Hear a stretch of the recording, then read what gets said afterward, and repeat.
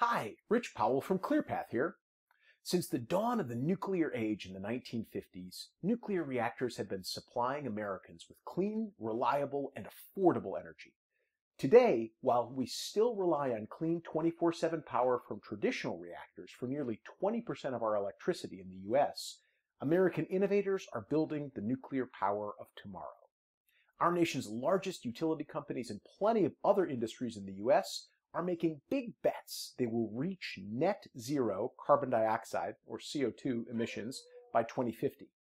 But the utilities will be the first to tell you that the technology needed to get them all the way to zero doesn't really exist today.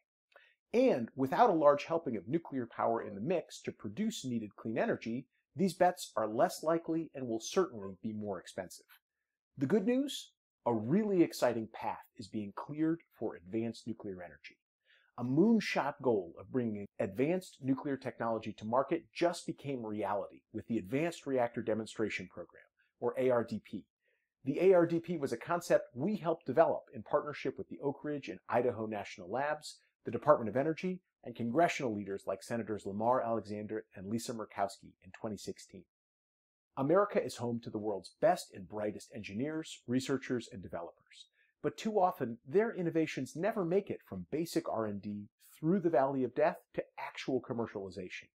Success has required robust public-private partnerships, like the ARDP.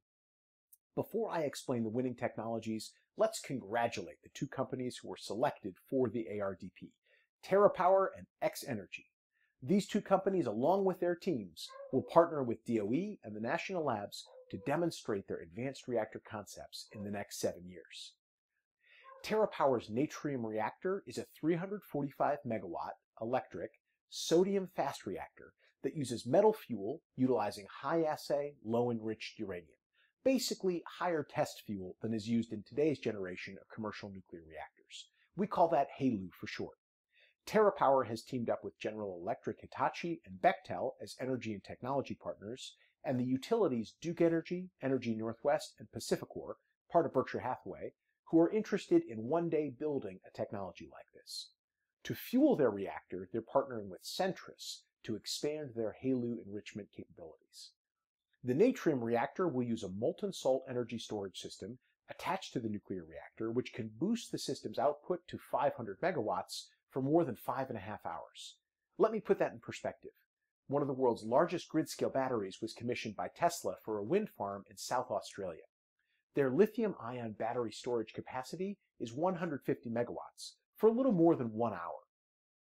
Natrium's molten salt storage system can produce more than 4 times that energy.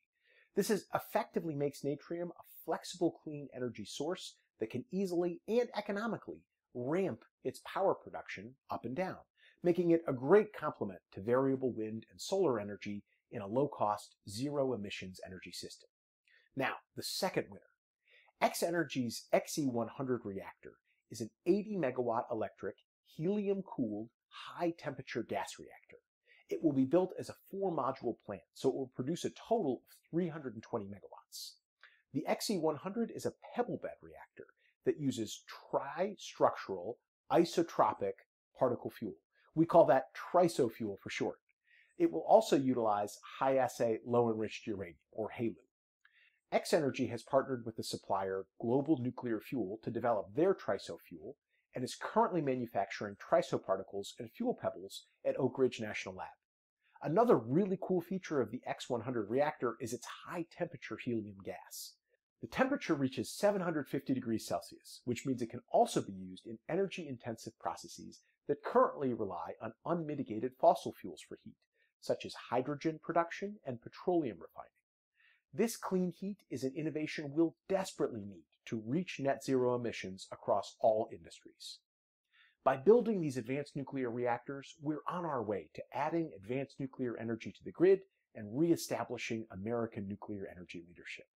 While there are additional steps that still need to be taken, setting big goals and actually demonstrating real reactors is a market signal we need right now. Good luck and congratulations to the ARDP winners, TerraPower and X-energy.